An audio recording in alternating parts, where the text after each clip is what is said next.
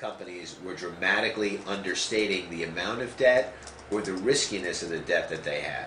That's why so many CEOs of Merrill Lynch, Bear Stearns, many other financial services organizations are losing their jobs because we go right to the top. The buck stops here.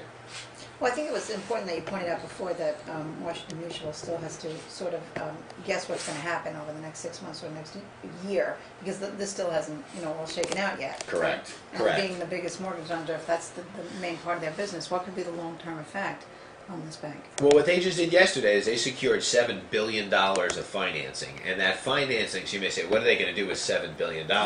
They're going to put that money on their balance sheets to soak up some of that bad debt.